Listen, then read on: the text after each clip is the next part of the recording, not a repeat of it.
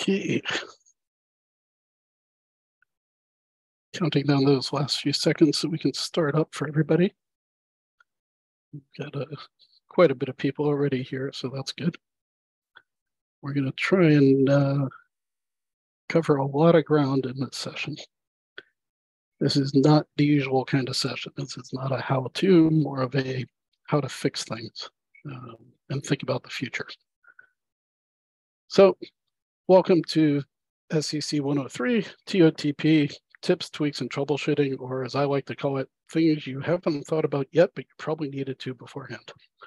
This session is going to not be a typical install session. This is going to be about real life episodes, issues, fixes, problems, all kinds of things related to TOTP. Regarding the environments we have specifically related to Domino TOTP. My name's Keith Brooks. I'm going to be your host for the 45 minutes. Remember to go listen to our sponsors, visit their sessions, look at their apps and work with them. They're great people. Some of them have done excellent work over the years. OpenNTF provides the open source templates and scripts and things like that that all of us have provided to help future generations of admins and developers. And for anybody who wants to get an alternative view of Domino TOTP, Sci1, the bottom right corner sponsor, had an MFA option before HCL produced one in R12. So that's the only alternative I'm going to mention about that. For those who don't know who I am, I've been around for a long time, was an IBM champion for many years, HCL ambassador, part author of the Quicker Admin book, OpenMTF contributor. I did a tip a day for a year under HCL ambassador tips at one point. Wrote some exams, and you'll notice the year is 2022 because I'm actually working on the current round of Domino questions for the new certification for R12.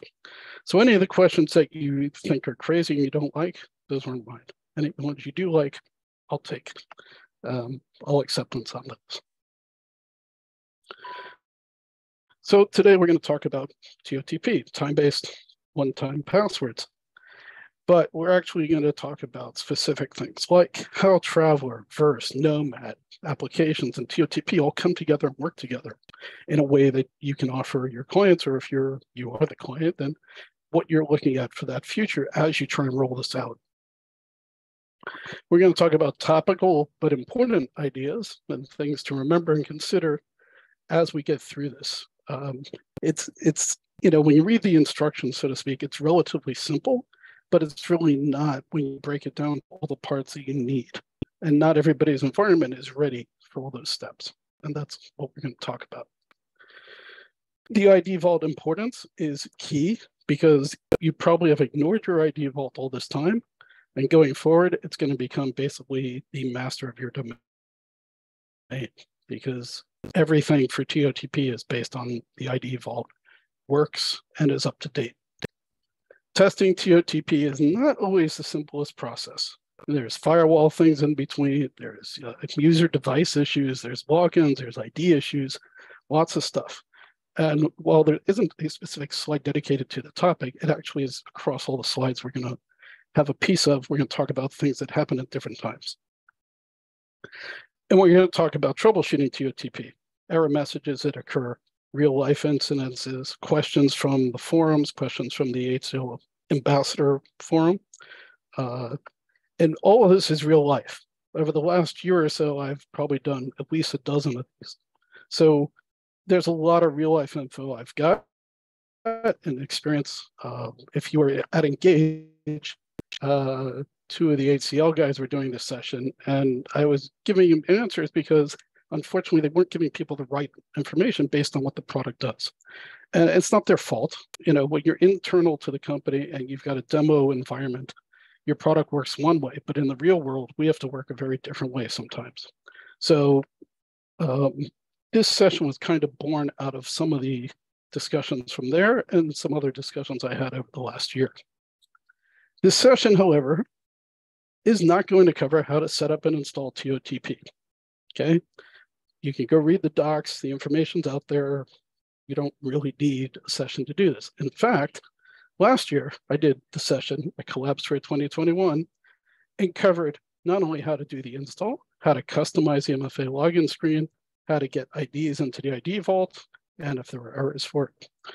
And in June this year, I did a what's new of TOTP for 1201 when I was at Sutal in Prague. So I'm not going to touch on all that stuff. We'll mention pieces of it, but this session really is not about how to do it. So if that's what you want, there's an HCL Academy video, there's my sessions, there's lots of ways to do it. So let's move on. The first reason why most of you are going to be rolling out TOTP is because of your insurance or your customer's insurance, compliance, security, whatever you want to call it, right? But in all honesty, if they didn't have a need, most customers wouldn't even bother. Most of them would never probably leave R9, which is what we saw. So you get this request, if you're the business or whatever you are, and they say, well, we need cyber insurance, and we must have an MFA for anything from the outside that comes in. And my first question always is to my customers, show me the technical guidance. There isn't one. It's an insurance company. They're not a technical company, right? So you have to kind of play the game. You have to say, okay, sure, we can check a box and say we've done something, but do you have details? Do you have things we're supposed to do? And the answer really is they don't. Because if they did, they'd be asking you to have an MDM, which most people haven't always set up. And they'd probably tell you to stop using SSO, which is basically one of the most unsecure ways to live your life. But of course, we create SSO and we use it because we're trying to make users' lives easier. And as we go through this session, you're going to see some aspects where the balance of security, user ease, and practicality are all going to mesh in different ways. So the question that always comes up is, we need an MFA, but do we? Notes has an MFA by default, right? If you're not using SSO on a Windows machine, you've got a front-end login on Windows, which is a separate entity and directory in some cases. And then you've got a separate login in Notes with your ID and your password. That's an MFA, straight off and done, right? Check the box. Your phone has an MFA by default also. These days, new phones have a PIN code, a slide, a fingerprint, an eye, whatever, right? Just to get into the phone. Then on the app, you've got a login and password. You've got tokens involved. You may or may not also have a separate, fingerprint or something to it. So the question of, do we need TOTP for Traveler, Verse, whatever? By the way, I'm going to probably keep calling Traveler and Verse the same thing, just letting you know. Do we need it for Verse? My attitude is no, and you don't want to use it for Verse. We're going to get to that in just a second. But you're going to have insurance company telling you must have it because anything coming from the outside must have it. Okay, so if that's the case, then you go back and you say, what do you want to do with that? But before we get to all that, I want to make something really clear about TOTP, okay? And repeat after me, TOTP for Domino is URL defined. It's not server or application defined. However, the setup and installation is server defined, but how a user interacts with TOTP starts with a URL, always, every time. There is no other way to do this. So the simple answer when someone says, do we need TOTP across the whole server? The answer is, well, yes, but no, right? It has to be installed on an R12 server, but it's URL defined. The URL is just letting you into the server. And from there, you can point people to whatever you want. Point them to the iNotes redirector, point them to a login portal, point them to a specific app. Doesn't matter. It's all about the URL, right? So that's the big thing that I try and get across to people. And every customer has this same misunderstanding about how it all works. And I'm going to give some examples now. And by the way, the question, anybody has questions, you can put them here. I've got a separate laptop for the questions. I'll try and get to them as I see them. So I'm going to assume for the moment, everybody on this session has not done TOTP and may not know all the steps. So I've taken some screenshots, and this one is the website doc for my domain. And as you can see, when you're looking at TCP authentication and TLS, you have yes, no for name and password, and then you've got yes with TOTP. All you end up doing in TOTP is creating a website or URL. And if you set this to yes with TOTP, then TOTP is turned on for that URL, plain and simple. You know, you have to have configured the server, but basically it's ready to go. If you say no, or you just say yes for name and password, then there's no TOTP, right? Pretty simple. On the bottom right here, you've got the TOTP configuration checker report. This comes from the top button, which is new in the templates. You click on TOTP configuration check, and you'll get an answer that says TOTP appears to be configured correctly with your domain. If not, go look at the user and verify. When you go to a person doc in the 12 template and 1201 template, you get the same button on top, and you get to find out if that user is correct. So you now have a server correct and a user correct, which is nice, because if you have problems between the two, at least you have a way to find out what's happening. So that's all fine and good and real exciting, right? But now we want to talk about structuring the URLs and why do we structure them the way we do. So in this chart, I tried to give some logic. Hopefully it makes sense. The first two lines are your typical mail users. And for the sake of argument, we're going to say these are verse webmail iNotes users. The second two are applications. Doesn't matter what application. The next to last one is Traveler verse, and then the last one is Nomad. So first, starting at the top with mail, you've got users who are internal, users who are external. TOTP required. Is it required for internal? Probably not. Could you do it? Of course. It's just a URL. So I've made an example of mail.company.com. At the second level, right, for external people coming in, whether it's your own employees or if it's a third party coming in, TOP will be required. So now we want a different URL called webmail.company.com, right? It's simple, but separate. They both go to the same server or servers, and nothing is actually being TOTP'd except those external people will get the prompt to set up the MFA. The application side, most of the time internally, people aren't going to use TOTP for internal access. So I created appn.company.com, and then applications from the outside for people who come in or have integrations that need to work with certain apps or give you data, and you do need it, you're going to make it appt.company.com.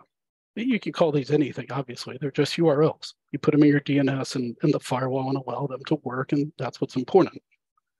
Traveler is where the fun starts, because Traveler, right, isn't usually an external application. Some people use it internally, but usually it's an external process through the gateway out your firewall. So TOTP is required, yes and no, right? And of course, the domain usually is traveler.company.com, right? But of course, it could be anything. So why is it yes or no? And the answer is because we don't know where we're going with the Traveler yet, right? Because you may say, well, we have to have it, and it has to be TOTP. And you may say, well, we don't, right? And there's other information to think of, right? For one, and I'm going to just skip for a second to the Nomad part, right? If you want Nomad, internal or external, doesn't matter, right? You may or may not want TOTP, but Nomad isn't going to work with Domino TOTP.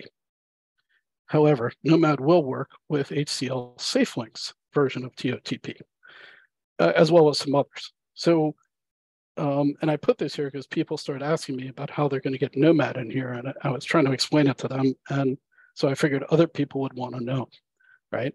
So Nomad doesn't require the TOTP, but of course, if your compliance needs it, your security needs it, insurance needs it, you're going to need it, but you're not going to be able to fly through Domino for it, okay? So let's go back to the Traveler part for a second. Does Traveler need TOTP? On the left, reasons for TOTP. They're pretty basic: insurance, compliance, security. On the right, a lot of reasons not to do it or not use it, right? The biggest one is, if the whole point of TOTP and the MFA is to ensure security, how does that help if it's on my phone and I lose my phone and someone's got my phone and they were able to figure out my, keypad up front, now they're in my phone, they're getting the MFA, they can get access to everything. So what's the point of putting the TOTP on Traveler for that reason? There really isn't, right? Support tickets will go up because people aren't going to be able to type it properly. People are going to get prompted. They're going to ask, why are they getting prompted? They're going to have all kinds of things. Initially, this is what happens. It's a big spike. Eventually, people understand and hopefully they get through it. But they're going to start getting locked out because they're going to keep typing and then realize, oh, it's a cap, it's this, it's that. Help desk calls, help desk tickets, right? Downside. If you don't configure TOTP properly, then every time they want to get mail on their phone, they actually have to put in the MFA just to have it sync to get mail, which is crazy, right? No user in their right mind is ever going to put up with that, right? So you have to kind of think about that. And there's an INI setting we could talk about later that gets around that a bit. The ID vault may not be updated for everybody. As I said, depending on your environment, the ID vault is everything. So maybe the person's there, maybe they're not. If they don't have an ID in the ID vault, TOTP will not work for them no matter what you try and do. So there's things you're going to find out along the way. And again, more support tickets. And the last one is SAML is not supported for TOTP. So if you're relying on Traveler accessing through SAML, logging in through SAML, you're kind of out of luck. So back to the question of should Traveler have TOTP? My stance is no. Of course, I've been in sessions where people have argued, of course you should have it, but I'm pretty sure those guys have never given any thought to whether a normal user would have it because they probably don't even have to do it. I actually, on my phone, I actually do it because I'm testing for my personal server aspects of TOTP. One of them is this idea that if I have to log in, what happens? How often do I have to log in? And I'm noticing a bunch of things, which actually I need to open another SPR with HCL about. So that's the aspects of Traveler and TOTP that may or may not come into question, but usually people, that's the first thing is they're like, well, we have to put on Traveler. My first answer always is, no, you don't. And you really don't want to unless there's some really, really huge reason that you must. And most of the time, the customers have agreed with me. But feel free to give me any feedback otherwise. So a bit on the SAML TOTP, a customer wants to use SAML for users for Windows computers, but they want to have TOTP for other devices. That's cool, right? As we already talked about, you set up multiple URLs, no problem, right? TOTP goes to one, SAML goes to the other. Not an issue, right? This works real well when you've got a simple environment, a client or a customer who has to log in one way, internal people log in another, maybe one app or whatever. But if you've got a mesh of stuff where your people have to log in here and there and other people have to log in here and there, you're going to get into a mess very quickly. And you really need to think this out and plan this out in a way that makes sense for people. It's not a bad thing to tell people if you're on your mobile device or a tablet, go through this URL. And if you're on Windows, go through another. If you want, you could just tell people, internal do this, external do that. You want to make it as simple as possible to people, which of course reminds me, do not create really insane URLs for people. I actually have a customer who wants to use like some kind of crazy name. It's like INCABGK. So I'm like, how am I supposed to ever remember that? And he's like, oh, well, you just bookmark it. I'm like, just make it a simple URL, make users' lives easy, not hard. So try and think about that as you're gonna create these URLs. And for those who don't understand why SAML is not supported, it comes straight from the HCL documentation from this link. I grabbed the screenshot. TOTP is not supported with basic authentication or SAML. Pretty straight from the horse's mouth, so to speak, right? So that's why on session authentication, it's either single server or multiple. I've used both, and they both work pretty well. It's pretty nice. Most common is single server because smaller customers do it that way. Bigger customers, of course, end up with multiple server. So Nomad and TOTP. So let's catch up for a second with that, right? So who's ready for Nomad, right? I've got a customer who actually thinks it's pretty cool, wants to try and roll it out, and they're going to need TOTP. But sorry, that's not going to happen with Domino side, because I was informed that HCL has no plans to change this. So what do? The answer was Nomad will work with other TOTP offerings, and we should suggest that you use the HCL safe links, which is fine. I think that's great that we keep it in-house. It's depressing that Domino couldn't be the TOTP for Nomad, but I understand there's probably architectural reasons and development code purposes. But if you'd like to see Domino TOTP work with Nomad, go vote for it at this AHA idea. I did not submit the AHA idea, someone else beat me to it. So that's just one of the things that comes up, and but Nomad is starting to be of interest to people, and I wanted people to understand that the TOTP we have from Domino is not going to play nicely with it. So that's the update on that. So now let's take a look at ID vaults. Right, we talked about the URLs, which is important for TOTP. Now we're going to talk about who needs IDs, how, why, and what to do. This is actually the hard part, believe it or not, and I'm going to explain why. So like the last chart, right, we've got internal, external users, mail, right, notes, iNotes first. And by ID file in the vault, I'm saying, is there an ID file in the vault already, right? So for the first two, the answer is yes, right? Because 9 times out of 10, you create a mail user, there's an ID, and if you have the ID vault in existence, there's an ID in the ID vault, right? And so therefore, the next step is set up a URL for them to get access and set up TOTP, right? Nice and simple, straight out of the box, vanilla kind of function. The next two, you're talking about internal people who are and external who are not in the ID file, who don't have an ID file in the ID vault, right? So how does that ID file get there? This is really an interesting dilemma. So when you have a notes client, for those who don't know, and you've got an ID vault and you've recertified people or made changes on their IDs or whatever it is, every time they log in, that ID gets checked. And if it's a new update, it gets pushed out to the ID vault. So for notes people, it's real simple, right? But on the web side, not so simple, right? Why? Because they don't have an ID attached to their web browser usually, right?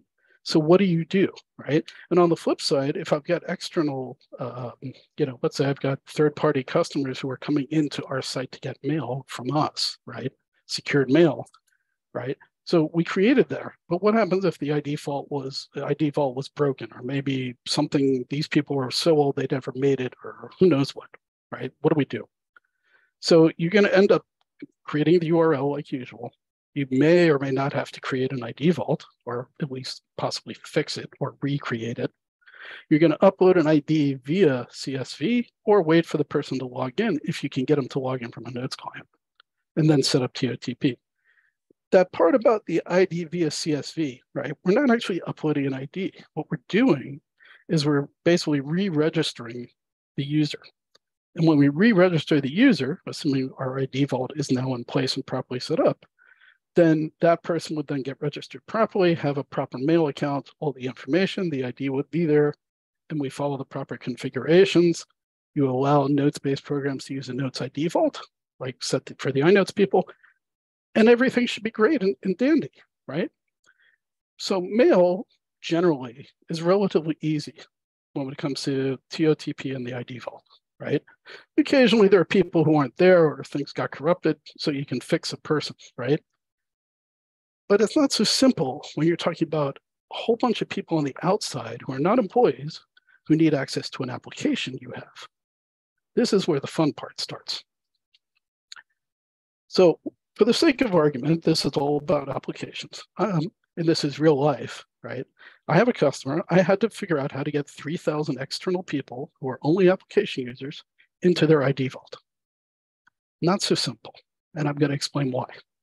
So internal and external people using applications, if there are files in the ID vault, everything's good, right? Set up a URL, set up TOTP, and off you go. But what happens if you need access to the applications and those internal and external people are not in the ID vault? Now, internal people, I'm not sure why they would not be in the ID vault, right? Because internal people, you'd think they were registered properly. But here's the thing. most customers who had external people coming into their Domino environment prior to R12, actually, I probably should say prior to R9, since most people don't update from 9 to 12, they only made person docs. They just added a person. They didn't register the people, right? And there's obviously two reasons for that. One was they didn't want to pay, which is a whole other discussion I'm not going to get into about licensing, which I've had to fight with a couple of customers. And the other is, they just, they figure, well, they didn't need to register them because at the time you could authenticate against the name and address book very easily, right? That all changed in R12. You can't do that anymore. You actually have to do things a certain way that are more secure. So now we have a problem. So what do? So of course, back to our set up the URLs, we know what domain we're using. We now have to create an ID vault, possibly on that gateway server people are coming in on, right? So we may have an internal company ID vault. We may have an external ID vault, right? That's fine. We can have multiple ones, right? Here comes the fun part. Upload the ID via CSV and then set up TOTP.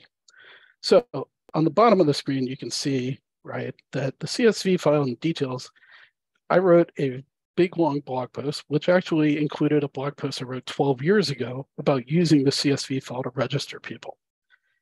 My updated post from last year talks about how, unfortunately, it's great that HCL gave us TOTP in R12 and updated the ID vault and some other things. Unfortunately, registration process hasn't changed since R5 for whatever unknown reason. So you cannot go and register someone and put their ID in the ID vault if you're trying to register them without mail. It just won't do it. Notes will, the Domino admin client will sit there and change all the background configuration, and all you're doing is making a glorified person doc if you don't tell it you're using Notes or iNotes. This is one of the stupidest things that I've seen yet. So I made an aha idea on the bottom to try and fix some of these. So how do you get around it? So with my 3,000 people, I created a CSV, and I did it by customer because it was easier to make sure we got one customer done at a time. And I took the customers, filled out the names, emails, and they were already in the address book, don't forget. But what we wanted to do is we wanted to maintain that info, including their passwords and other stuff, and re-register the people on top. So this got a lot more trickier than I thought it would too. So what we ended up doing was creating like a second edition of the people, right? We had the original one up there, and now we recreated a brand new one. Their IDs went in, right? We created their ID. We created mythical mail files, and we created a mythical Notes or iNotes user, right? But they're not mythical because Domino thinks they're real, right? So I got them loaded up, put them in, CSV does it, everybody comes out fine, great. Then I have agents I wrote that go in and change Notes to other internet mail or none, depending on what we were doing. I have agents that go and basically wipe out any reference to the mail file. I have a different agent that goes and copied over the password from the old doc to the new one. And I also had one that had to copy their info from the old info to the new one, because you can't overwrite the old one because it's not a real document. This all gets really confusing, but when you break it all down and follow the blog post I wrote, you kind of understand what's happening.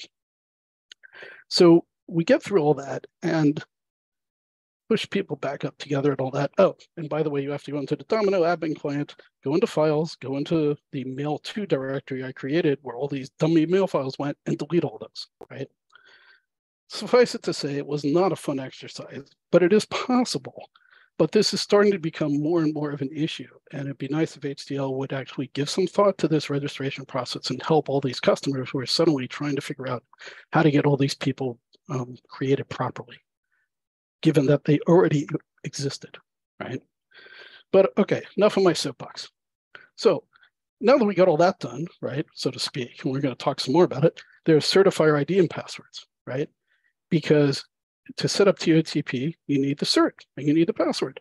You don't need it for long. It has to sit on the server for a few minutes while it does the basic configuration. Then you could take it off. But of course, I had a customer who says, well, we don't know where the cert ID is, or we don't know the password. So if you thought the best thing to do is create a new cert and cross-certify everything and do it all, that was one way to do it. in a small environment, that kind of worked real well. The other way was if you had a CA set up, there is a way to reverse out your ID and passwords. So I'm not advocating this as a way to hack into Domino because you still have to be inside Domino and be an admin, et cetera, to get there. But there are ways to take that hash and reverse it back out and figure out the passwords. So there are things that happen. But again, this is stuff that happens that nobody thinks about when they're trying to get TOTP configured, right? You know, you read what to do, but it doesn't always jive with what's going on in your head about what you're going to do when it's time. The easiest way to do some of the to roll out TOTP actually is to do best practice, which is have a dev environment and a prod environment, or a qual environment, whatever you want to call it, right?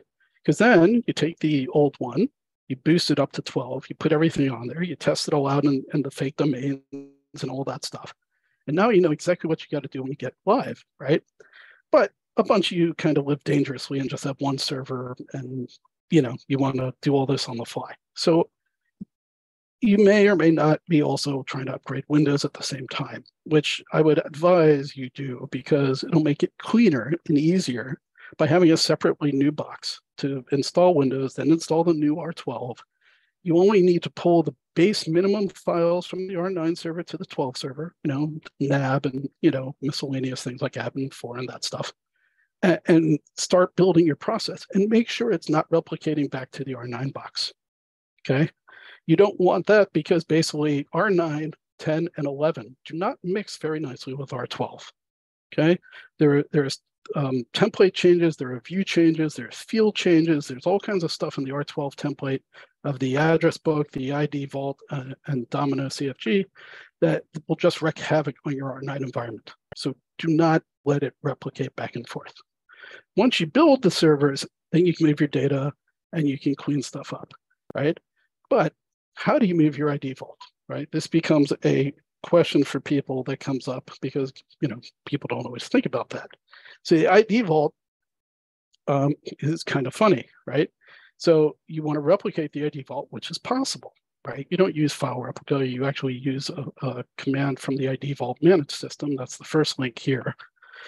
You've got, if you run into problems, there's what to do about a lost ID vault, ID and password. The simple answer is you're going to have to create a new one. The last link on this page is changing the original password. I thought it would help us figure out how to change the password, kind of like you do in WebSphere. You know, when you don't have a certain password, you can go in and change something. No, there's no way to do it. So how many of you remember when you created your ID vault, A, what you did with the ID file, and B, what the password was that you created for this ID file that you had no reason to use? Yeah, well, guess what? Time has come. And guess what also? The ID vault expires after 10 years. What the hell was that about? I have no idea. And I'd love someone to tell me because there is really no reason for this to expire at all, but it does. So the first two articles here explain to you how to correct that. One is more technical, one is more business technical, depending on who you need to read or what you want to do. And you need this because if you're going to create that new environment of the R12 and move the R9 stuff to 12, the ID vault has to come with you. And so you need that password for that ID that suddenly you have no idea what it is and where it is and why you have it and what to do with it. So as it turns out, it's usually in one of two places. It's either on the client machine that created the ID vault, which if you're using like a jump box or some kind of admin PC, that's probably fine, it's still there. But if that machine's moved on or if some admin did it who moved on, you're probably out of luck.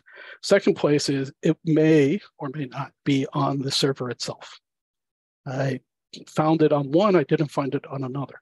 So it is what it is. So again, you may end up having to create the ID vault all over again. Not the end of the world, but it happens. So on top of that, as I've ran into with one customer, the ID vault admins didn't exist. They had a bunch of people in there who don't exist anymore. The actual admin who was the admin now wasn't even in there. He was, the previous admin was. So you need to keep this stuff up to date. In theory, you should be doing this at least once a year when you do your compliance audits and all that. But if not, here's the steps to go in and do password reset and to add remove vault administrators. If you're using a admin ID instead of a person ID, it's highly recommended to do that because then you don't have to worry about that disappearing. But you do have to worry about that expiring. So always make sure those IDs are like good for like 100 years. I'm sure someone's going to complain about my theory on that, but honestly, you know, over time, it does help. So, brief information about notes INI. Okay, I wasn't really going to go heavy into this, but I realized this slide kind of was needed.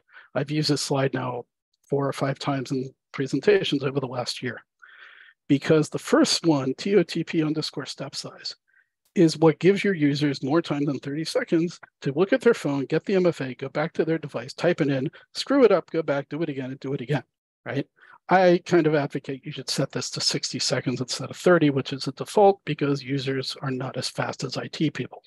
And also a lot of them don't remember, so they're literally going A, 1, 2, 4, and you can see where this happens, right? And next thing, support desk calls. You don't want support desk calls, raise the step size. And the second one is, and this is going to come out later, the time skew. If your server and your clients are off in time by more than a minute or more than 30 seconds, actually, either way, then you're going to have problems with registering those users. That's kind of what's the way it works. I haven't really been able to deal with that yet because it's kind of hard to judge whether someone's really far off or not. Most people, I would hope, are off one of the internet time servers, and so really it shouldn't be an issue these days. But if it is, there's an INI for that. And then the bottom 3 are debugging, which I'm in the middle of doing, which we're going to get to in a minute or two, talking about some of that. So the last quarter or third of this session is really errors and hotfixes. These are things from real life that people have asked or I've had to deal with. And what's important is trying to keep a logic. So this came from David Hablitz out of Seattle in our forum post, and he was saying, you know, TOTP requires the ID vault to have the V12 design and running on a V12 server, which is true, right? Will this cause any problems for other servers that also have the ID vault but have not been upgraded to V12? The answer is yes and no. HCL says it's fine. HCL is wrong, okay? It will not work. You will create all kinds of havoc and basically lock all your users out of your R9 domain if you're not careful. Can you do it? Sure. But in practice, my experience has been it really gets real messy real fast. While the ID vault can move, the old one is R9 or 10 or whatever, the new one must be 12. You can't let those replicate, but yet you need them to kind of replicate because you need all the people to stay in sync. So you have to be real careful if you want to do that on their selective replication. You can't just let it go, you know, everything replicate. Because both servers need to be 12, the templates for ID vault and directory and DOM CFG. You can actually, if you had multiple R12 servers, you can have the ID vault on server A and TOTP configuration stuff on server B. That's fine because it's all R12, there's no issue. But in a mix R9 and 12, it's just not going to happen. You're just going to ask for trouble. So don't do that. Somebody just read in the question, TOTP step size, not actually how long the token is valid for. Second, that's extra steps is valid for the default of 60-second lifetime from time 0, not 30 seconds. Many steps allowed before increasing some TOTP apps don't support step size. Okay, so David is correct. That's true. There is a breakdown of how the step size works, how long that token is valid for. Which is interesting. Since I took that straight from the HCL docs, then what David wrote contradicts the HCL docs. So David, the ball's in your court to go fix those somewhere. Because I literally took it straight out of the docs, like what's on that screen. Although I may not have explained it perfectly as well as you did. So I apologize for that. But anyway, so hotfix alert. There was a hotfix for a problem if you had DA running, directory assistance. And it would bypass the TOTP authentication. But there is a hotfix that came out post Fixpack 1, and I would presume it's going to be in 12.02, which, as we found out yesterday, is going to be coming out November 17th. So just for those people with the DA, be aware to make sure you test things properly of your DA if you're going to use it. So odd issue with some environments. We had a client where everything seemed okay, but when we did the TOP configuration check, we got this object variable not set error, or we got there is no sign-inform mapping. So the no sign-inform mapping usually means the DOM CFG, something's wrong. You maybe put bad syntax or whatever it might be. But the object variable said the only way to fix it was to go back and get a beta template for 1202 from HCL. So most likely that will be in 1202 and ready to go. And yeah, I will try and figure out how to, maybe if my host helper can figure out how to get David's message into the rest of the chat for people to see it. I'm not sure how to do that from here. I guess we went. Okay. Okay. Thank you, David. Get to those. Let me try and get through the last few screens, and then we can talk about that. Right. So this was a temporary. This was a directory template update. Only some customers had this problem. Others never saw it. No idea why we didn't get an update. Token field missing. This came up in testing because basically what we found was if the templates weren't updated, or if they had been updated but replicated back one way or the other, then the field wasn't there to accept the token. There was nothing available. You would get this failed error, and you were left trying to scratch your head to figure out. So in one case, we had 2 references to TOT server. It turned out they had torn down a box, rebuilt it, didn't notice that the name had changed, didn't change, and it was a double reference. So one we took out, and then we replaced the templates and the DOM CFG because R9 to R12, again, was very different and had different functions and aspects. So that had to be updated. But if you get that message, it's usually because you've got a template issue. For those who haven't done TOTP, the first line on top here is how you start the process of the configuration, MFA management, create trust cert. The server console will say it worked. But when we did a show ID vault, as you can see on the left, you get the basic thing, but we were missing the part on the bottom which says my domain trust my domain for MFA. Wouldn't come out. And when you look at the certificate list in the directory, it didn't show the MFA entry. We only had notes, certs, and vault certs. And it's only after we updated the 12 template again, actually I think I got the beta one from the other client, and loaded it back in, everything was fine. If you've got customers who have edited their directory templates over the years, you have to be careful because a lot of times they have stuff set to not take any changes. And so although you may have put it to R12, it didn't get any of that because they blocked them out from replacing other information. And if you've got a new customer, sometimes they don't always tell you, so you don't know. That's the way it goes. Okay, we're almost done. We got 2 slides on the Q Vault options. These are more information for people who need to query the ID Vault. The -P allows you to update user data, which I think going forward will probably become more important than maybe it had been in the past for the Vault users. Syntax is here, what to do with it. You know, an example for it, you can do it for everybody or for one user. Updates the ID file size and certificate expirations, which is good, right? We need that, obviously, especially since everything in TOTP is ID Vault based. The other one is when you've got inactive and reactivating people. So seasonal employees, maybe like DR, test users, whatever it might be, there's a way to actually do this and set it up so that you don't have to recreate the user. I think most companies, most places will end up recreating the users, but in a situation where you're using the same ones every time, this is a better way to go than having to rebuild them every time, right?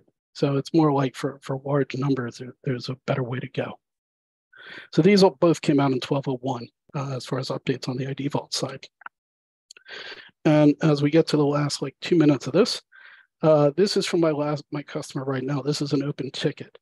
The customer TOTP has been running for a few months, and the last week or two, they've started having people who are unable to set up the MFA. When the IT guys try and do it for them, it seems fine. And the HCL support guys have said, we want the HAR file. Here's the how to get a HAR file. But the details in the weblog look like this, and we just get 403 forbidden, and we haven't really come to a conclusion as to what's causing it. Historically, this is usually caused by timestamp differences, but we verified there are no timestamp issues. So we're still at a loss as to what's causing these people. So far, nothing is matching, not people, not places, not things. We're kind of unsure where that's going. So it's frustrating. I was hoping to have an answer before the end of this episode, but no such luck. But hopefully I will someday. Okay, since we got about a minute left, so there's 2 slides here, which basically things people forget that they don't read about in the client side. Some basic information about encrypted mail is not supported for TOTP authentication. iOS mail client, HCL companion, things that just customers are not reading. So I put this here for people so they have it easy to use. And the other one is, once you turn on TOTP, you may or may not, depending on the device, have to reinstall first and update it for the changes that have occurred. Okay, and again, these are just basically straight out of the docs, nothing special, but want to make sure people know about them. This is a long list of links to both HCL docs, my blog posts, Il's blog posts as well, regarding registering users with CSV, TOTP issues, and changing users and scripts and things like that. I just want to make sure people have a way to do it. So that's basically it. I pretty much have finished on the news. It's a really different kind of session. I still don't know how I get David's session into here. I have no idea how to put that out. For those on the Discord, I will try and copy that out so that we can put it in the Discord and at least discuss it there. That's about the best I can do, I think, at the moment, because I have no idea how to get it there. If there's any questions, I got like a minute or two, I can probably do it until they cut me off. Let's see. Tristan says, I've been working with a customer on TOTP, ran into an issue where iPhones fail to scan the QR code with Duo or Google Authenticator. Is this something you've seen before? Yeah, you can't set up TOTP the first time from a phone. You have to do it from a computer. This is also something people skip when they're reading how to. There's no way to do it like initially from the phone. If you're talking about their first setting up Duo or Google Authenticator, that's a different discussion. That usually should work. All right, Kim wants me to try and read David's message, so I'm going to try again. David originally said the TOTP step size is not actually how long the token is valid for. The second node's INI setting states how many extra steps the token is valid for. So the default result in 60-second lifetime from time 0, not 30 seconds. I suggest increasing the number of steps allowed before increasing the step size, as some TOTP apps don't support step size other than 30 seconds. And that's true. That second INI setting was about the step size, which was related to the timing. But I was talking about the time delay of the user being unable to put the MFA info in, not the PC to server side. But either way, that's good clarity to explain the difference between them. So I hope that came out a little better. But I'll try and put, like I said, I'll try and post it on the Discord. So I'm sure my host is probably saying that we're probably run out of time here. Yes, we have. Okay. So hopefully everybody got something out of this. Thank you all for coming. I will be in the Discord for any further questions, or you can catch me at on Twitter at Lotus Evangelist, or my email, or one of the other 1,000 ways that I'm available online. So thank you, everybody, and enjoy the rest of the conference.